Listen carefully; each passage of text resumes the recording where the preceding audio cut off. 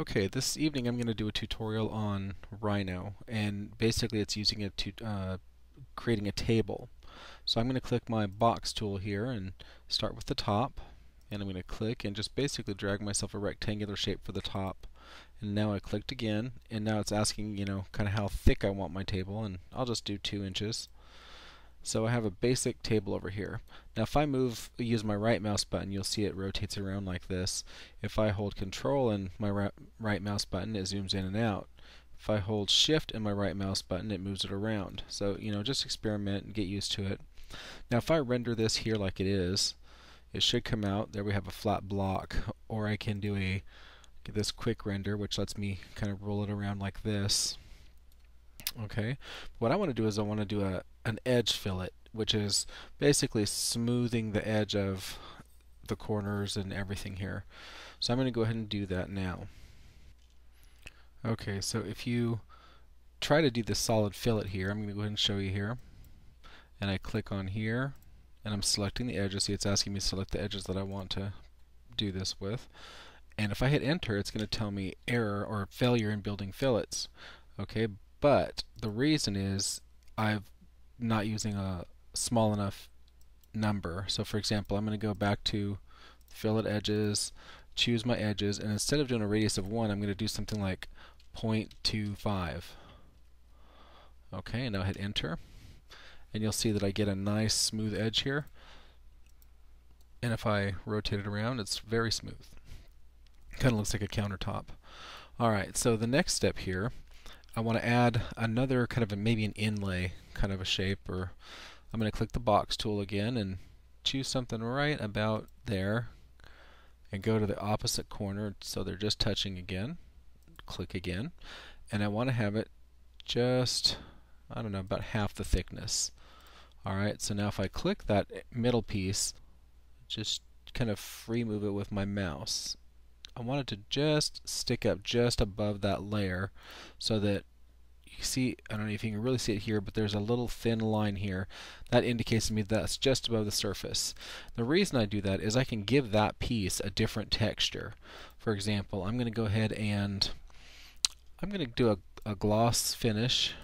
I have to choose, let's see, I have to choose my piece, go to basic, color. Let's do like it. I'll do a black glass maybe. And I'm going to just choose a high gloss and maybe a little bit of transparency and no texture at all. Alright, so I'm going to click off of that and I'll choose this other piece.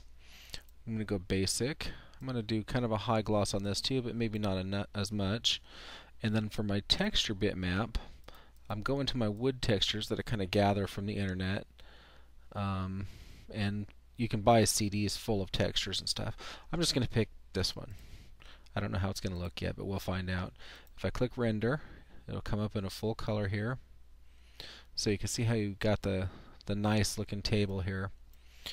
And let me go ahead and render this. And what I want to do now, obviously, is put some legs on the table. Alright, let me close this and get it out of the way. So now the legs, I generally use truncated cones. And I'm going to go out here to my truncated cone, go out here, and I kind of try to center mine, along something else in the picture. So that looks pretty good, and I click, and I choose how wide I want the top of my, and you can see down here that it's how wide it is at the top. And I'm going to go about there and click, and now it wants to know how big I want the bottom. So I'm just going to go down a little bit because I want it to be tapered. And now it wants to know which direction I want to go. And if I hold Shift, it lets me pull out how long I want my leg here. Okay, so now I have a basic table leg. And if I render it now, you can see. Okay, but I want a little bit more fancy than that. So what I'm going to do is I'm going to go on here and I'm going to type in, or actually I'll just go to curve and let's see here, spiral. It wants to know where I want to start my spiral. Now you see if I was to click right here dead center, and now it wants to know how far out I want my spiral. or this is the end of my axis. So I'm going to click down here at the bottom of my spiral here. And it wants to know how wide of a spiral I want. So I'm going to go about there. And now it wants to know how wide I want the bottom to be, and I'm going to go just about there. So you see, basically I created this spiral, and it doesn't really do anything. For example, it doesn't look any different. All that spiral is something that I could guide something along. Alright, so I'm going to go back out here. I'm going to choose my spiral, and I'm going to do a pipe. Okay, now I just typed in pipe, but I can choose how big of a pipe I want. For example, I'm going to go down here on the side view, or on the front view, and I'm going to click about there, and on the bottom it should be just a tiny bit smaller. Okay, so now what that did is it obviously created this weird looking pipe on my leg. Now that doesn't look like a table leg. So here's the trick though.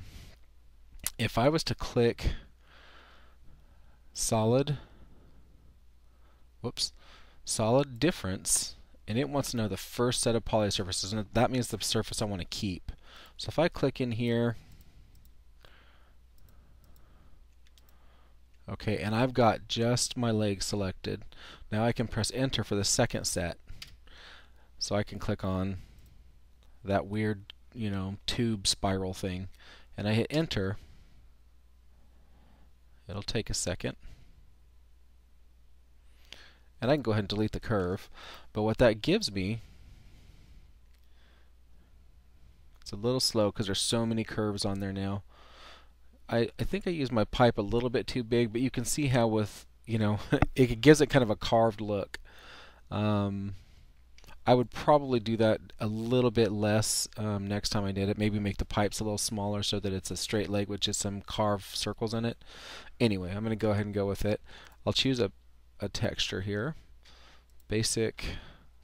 I'm going to go with an actual texture. In fact, maybe I'll just match the one that I used on the other piece, if it's in here. I probably passed it.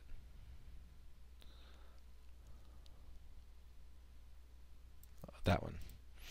Alright, so now if you try to, basically what you can do is you can click this and do a copy. However, when you do that, it says this is the evaluation version. So what I realize is that's when you copy something to the clipboard.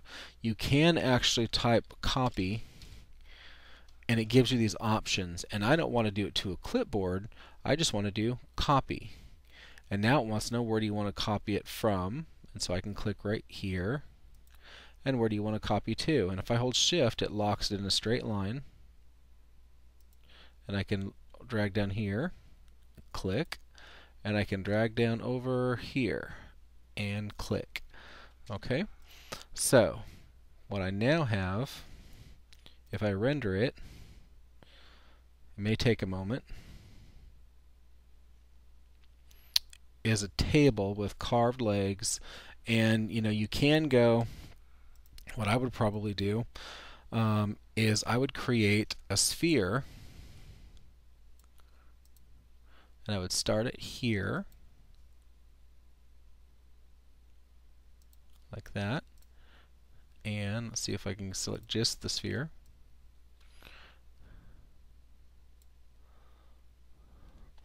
It's a little large for a foot, but it'll work. And then I'm going to do a copy, and then click it, and I'm going to do basically this so that I have feet on the bottom of my table.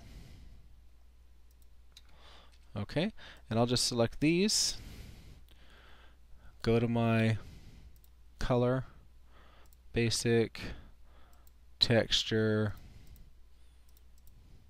and try to choose that same kind of pretty looking wood that I had. Okay, so now I'm going to zoom out just a bit and render.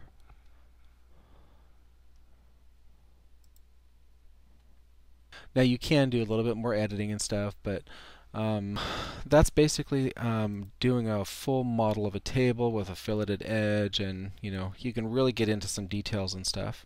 So I hope you enjoy that.